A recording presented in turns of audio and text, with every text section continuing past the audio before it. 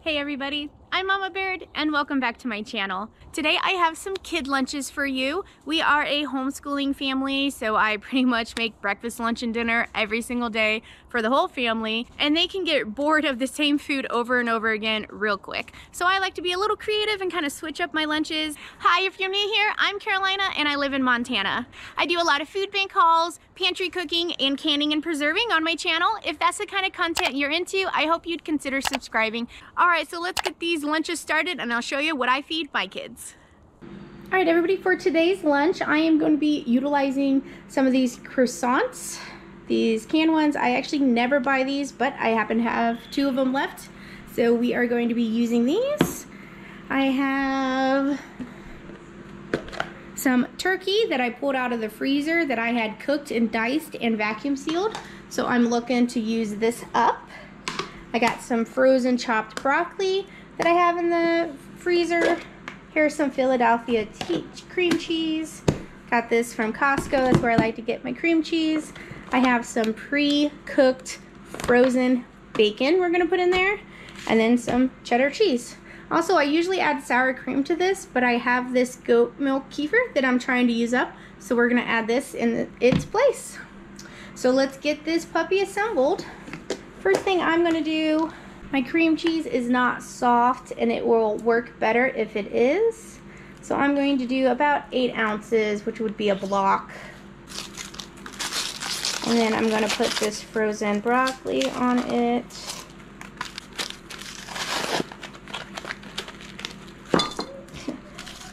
And we're gonna get that microwaving.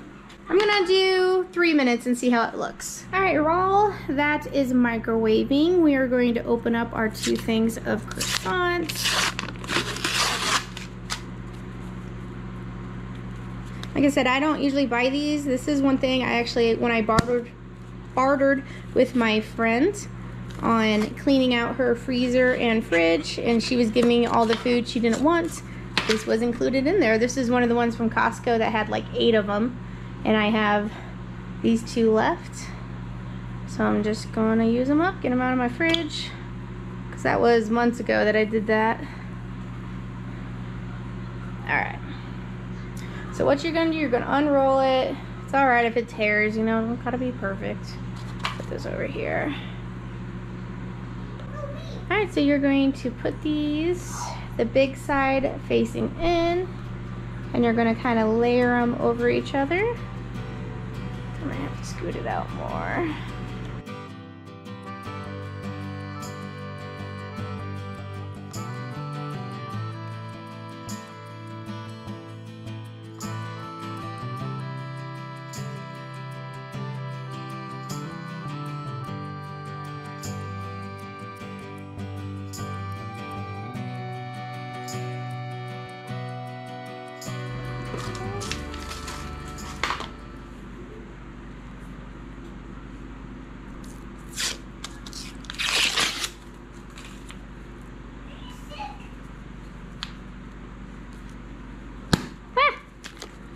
Every time. Okay. Oh, I did it. Man, that's like surgery getting that out of there. Alright, so here is our broccoli cream cheese mixture after 3 minutes. Looks pretty good. And it's okay if it's still a little frozen, guys. Like, it's not gonna hurt. It'll thaw out. I'm gonna call that good, actually, and set it aside for a minute while we finish our assembly here. Oh.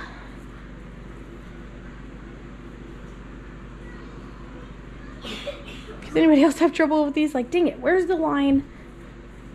It's like they try and do it so it'll be simple, but then I can't figure it out. Okay, so let's separate these over here. I don't even know how to fix that. What did I do? That's alright. It doesn't have to be perfect. Literally, no one cares. It'll taste great. So I'm just going in between and making a new row. I don't know what that is.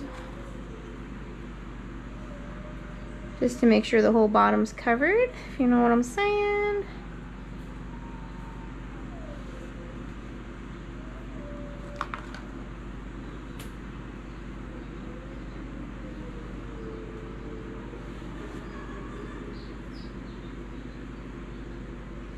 There we go.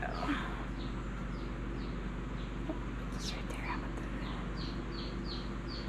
Alright, so I'm just kind of scooting it in to make sure that this thick edge is not on top of this thick edge. You want to kind of overlap it. And then that makes a nice strong base. Move it around, move it around. So you want roughly the hole in the center, and then this is where we're going to put our filling. Alright, to this filling, I'm going to add some home dehydrated leeks. So that's kind of like an onion powder. And then I have this garlic salt I'm trying to finish. I decided after buying this that I do not like garlic salt. I would much prefer just doing salt and then garlic powder. But I'm trying to finish it, so I'm using it. Some bacon here. No, I might. Whenever I cook these, I think I undercooked them a little bit because they're still pretty fatty. So next time I know I'm just going to bake these a little longer when I do it. And that's okay, guys. Like, that's the whole part of doing it yourself, is figuring out what you like and if it's wrong, and then figure out how to do better. Like, you're not going to get this 100% the first time. It takes practice and it takes experience. Alright, I'm going to zap this probably for like a minute just to get that kind of loosened up so I can crumble it. You know what? Throw a couple more. That's better. Alright, I'm going to add a little bit of this kefir yogurt, or you could use sour cream, or you could just have more cream cheese. Alright, let's mix this up before I add the cheese.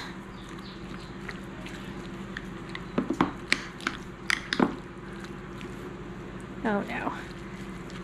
I always do too small of a container, guys, every time. I never learn.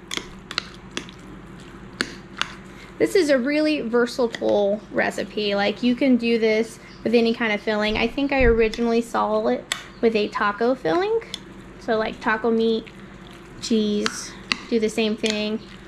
And then you can put like sour cream and salsa on top of it. That'd be pretty good.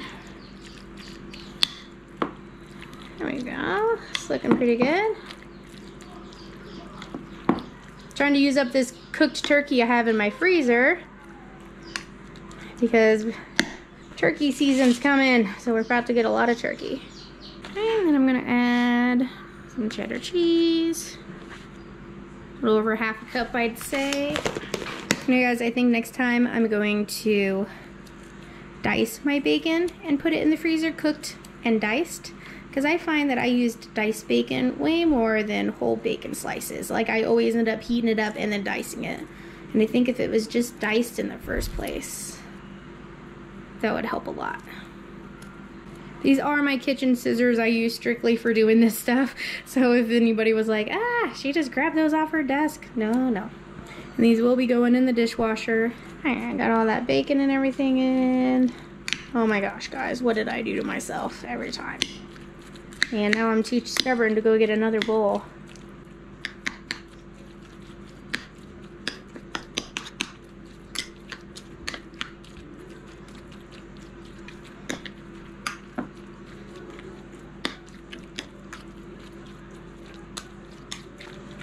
Alright.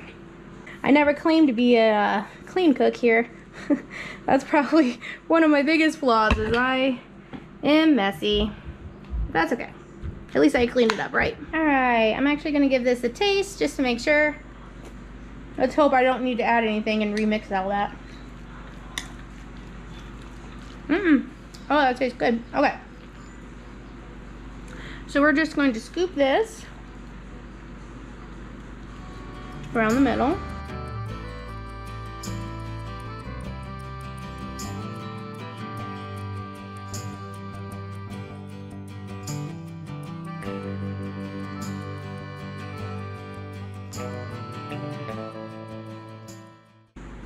I know this looks pretty heavy on the broccoli, but I think with it being that chopped broccoli, it'll still be good. Alright, and that just took up half of my filling. So then I have this I can save and try and utilize somewhere else. And then you're just gonna take them, wrap them, and then you're gonna just like kind of make an inner circle with the tops, if that makes sense.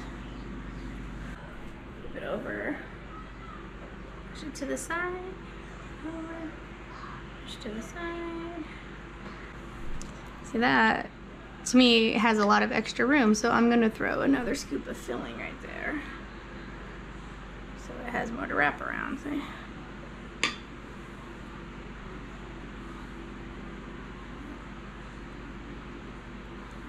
There we go.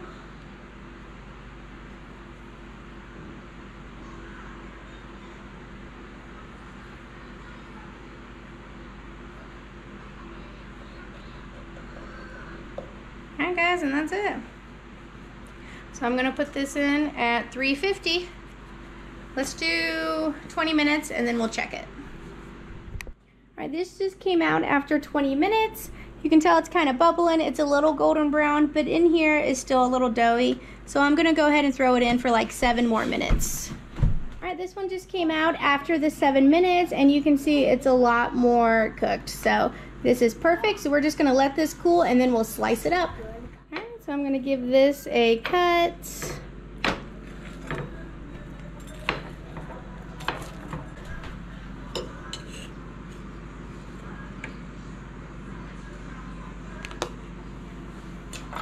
Bottom. And that's what's for lunch today. Serve this up with some fruit cocktail and they are good to go. For today's lunch, I'm going to be making meatball subs. These are some meatballs that I canned myself. If you missed the video on how to make these, I will link them below.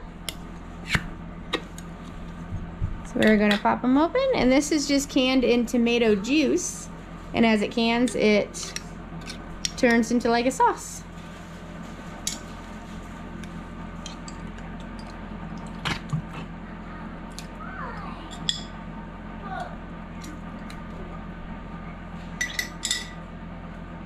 So I'm gonna get this heating up in a pan, just low, like at a 5. The meatballs are already cooked. I just need to heat up this sauce.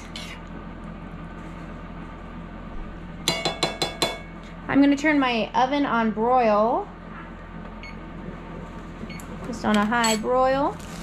I'm gonna be using these gourmet rolls, kind of like hoagie rolls here. I'm gonna put some butter on here so they can toast under the broiler.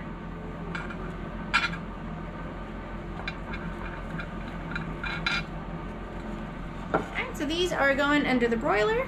This sauce was just plain tomato juice, so I'm gonna add some seasonings to it. Some salt. Mama, yeah. I got to go to in the washroom bathroom. When I holler for you, you come, okay? Okay, thanks for telling me. Okay, and then Italian seasoning. I'm gonna kind of crush it up in my hand a little bit. And then I have some onion powder. I'm not doing it.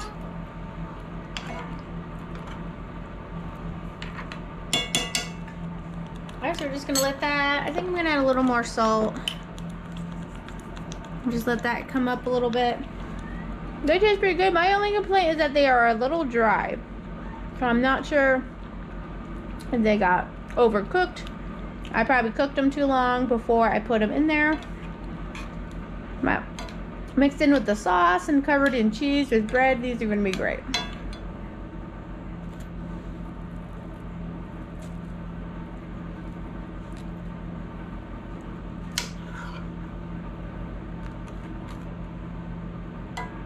I'm gonna cut these meatballs in half just to make them a little easier for kids.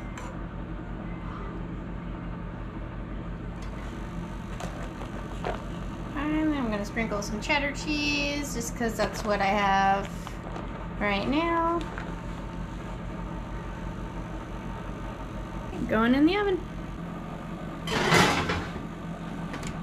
Make sure when you put stuff in the broiler that you really have to watch it. It does not take long for it to burn quickly. Those of you who've never used the broiler before, it's just the part of your oven that has like straight flames on it. Some of them use them when you open the door, it's right on top, like my gas stove does that.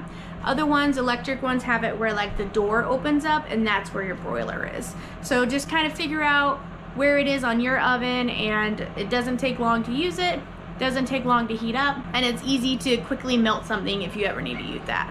So if you haven't tried the broiler out, give it a try. It comes in handy.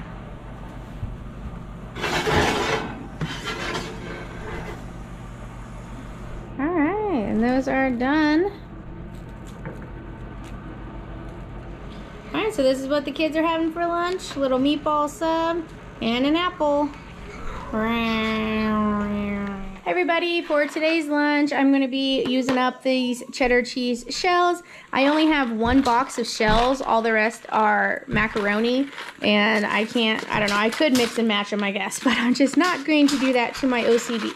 So I'm just going to try and stretch out this one box. So I'm gonna add it to my pot of water, and then I have a little bit of peas left. So I'm gonna throw these in while my pasta is cooking.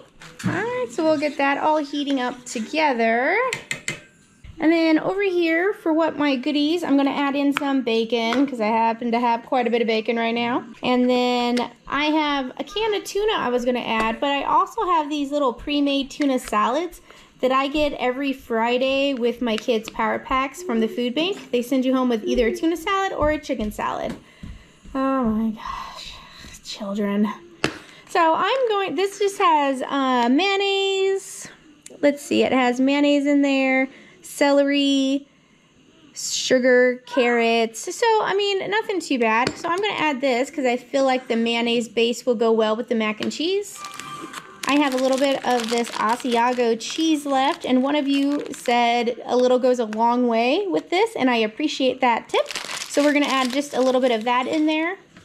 And then instead of milk, I'm gonna add in this goat milk kefir. I had got this at the food bank, and I'm trying to use it up, and it goes pretty great. It's really creamy, so it's just no sugar in there. Oh, there's 5 sugar in there, but that's fine. I mean, we're not really drinking it. I'm just kind of using it to add into stuff. And then for the side, I'm going to be opening up some of my cinnamon applesauce. I really need to scrape this. This looks so tacky. But anyway, I'm sure you guys are curious about when I reuse jars. Like, I can tell how they seal because the button is down. It's completely flat. And whenever I give this an open, you will hear the pop. See? And now it goes. Because this rubber seal heats up when you water bath it, and then it seals, just like how it does in the store. And there's our cinnamon applesauce we made. If you missed the video on how I made this, I can link that below. So let's get this assembled. All right, let's check our pasta. It's pretty good. Ow. I don't know why I choose to do it this way. It's still a little crunchy. We'll give it a few more minutes. And then we'll get this drained and back into the pot. He decided to come help me. This is my son, Gideon. Gideon, how old are you? 5. 5, yep. All right, we're putting in a little bit of butter. Gideon, stir. Or do you want me to stir? You put in. Nah, you better stir. I don't trust you putting stuff in. Good, get in there, get that clump of butter, stir it around. What are we making? Mac and cheese. Mac and cheese. And what else is in there? What are those green things in there? Peas. Peas. Do you like peas? Yes. Yeah. So instead of milk, I'm adding in this yogurt. There's the cheese. Try getting stirred it up. What's the yogurt? It's this stuff right here. That's yogurt? Yeah, it's yogurt. It's goat milk yogurt. It's pretty cool.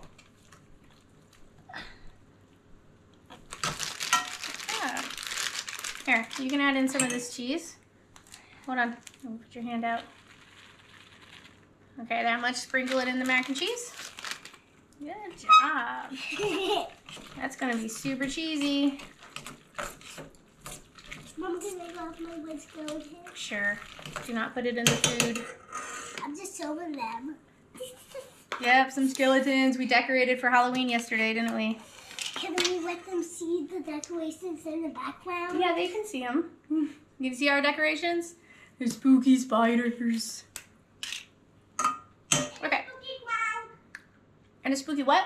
And a spooky clown. We do have a spooky clown, like super spooky. Like, it has a red button and his eyes turn red, and he says, "Maybe because I've been hiding under your bed." Not creepy, right? It's not Halloween without a creepy clam. All right, so I just opened this up, and this is what it looks like if you guys have never seen this before. Like, there's some of the carrot, and it's just like tuna salad, pretty much in a can. Doesn't taste too bad. You wanna try it, Gideon? No. Tuna salad. No. Okay. Aye. Will you take that lid off? I'm not done yet. Thanks, sir. All right, so I'm gonna add 2 cans of this. Now, obviously, if you don't have this, add in tuna fish if you would like, or salmon if you like that. Or you could do chicken, right? Hey, get out of here. All right, bacon. And the bacon's just because, well, it's bacon. That's a lot of bacon. Whoa! Oh no. Gideon. Bacon hit the floor. That is unacceptable in this household. You okay? Yeah. All right. Nope, that's good. It's all in there. And here we go. Look at that. So let's get this dished up. All right, he's gonna taste it.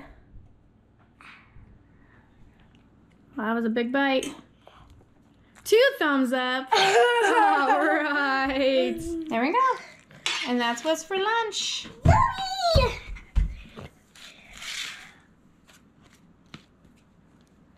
For today's lunch, I'm going to be using up this stuffing that I had in that wreath earlier, that croissant wreath. I made a little too much filling and it didn't all get in there. So I'm going to heat up that leftover filling. Honestly, I could just eat this cold like this, guys. It's so good. Alright, so I'm just going to get this melty and see how it looks. I have a little bit of half and half here. I'm probably going to have to add, because this is just cream cheese, bacon, and turkey. And then I cooked some rice in my Instapot. If you haven't seen me cook rice in the Instapot yet, I made a video on that in my earlier days. I can give that one a link if you would like to check out how to make some delicious brown rice in your Instapot.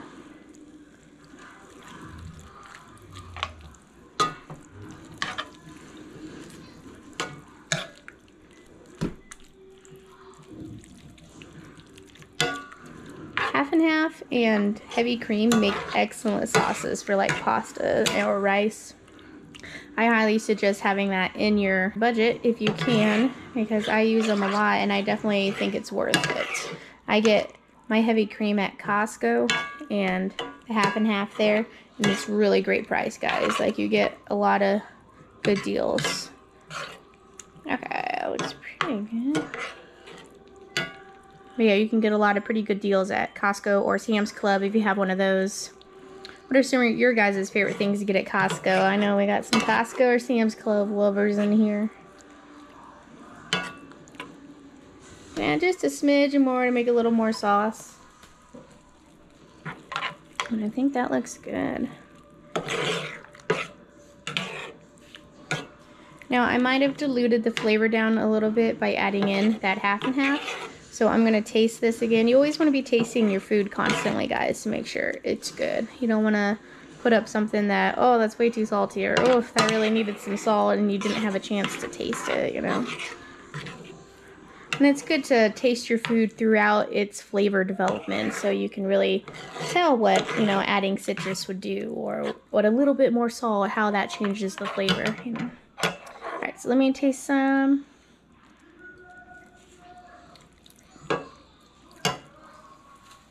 Yeah, it's pretty good. I'm gonna add more salt and pepper. Go figure. A little more onion powder here. My leek powder I'm trying to use up.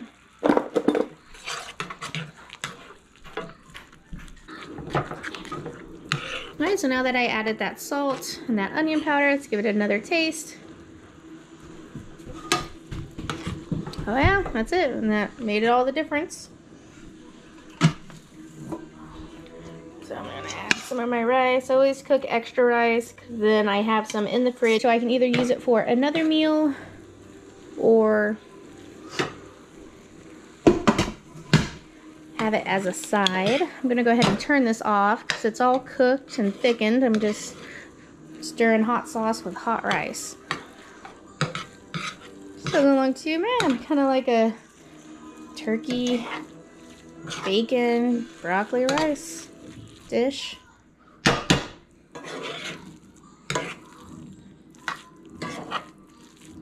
Let's give it a taste.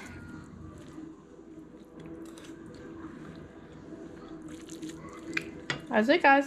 That tastes great. Yeah, just 2 bowls today. One of my twins is sleeping, so they don't really. They're 5, so they don't really take naps anymore. But every once in a while, they really need one, so they take one. So here's for the other 2. Those are just some of the lunches that I make for my kids to kind of stretch stuff, make it go further, switch things up a bit, you know, try some new stuff. If you have any ideas of what I could have made with the food I used, please leave them below. I also have a Facebook group, Mama Baird's Homestead. I have that linked on my main channel page if you want to go check that out. I can link it below if you need me to remind me, and I'll do it. So thanks for coming along and seeing what I feed my kids and hanging out with us. Thanks for watching. I'll catch you next time on Mama Baird's.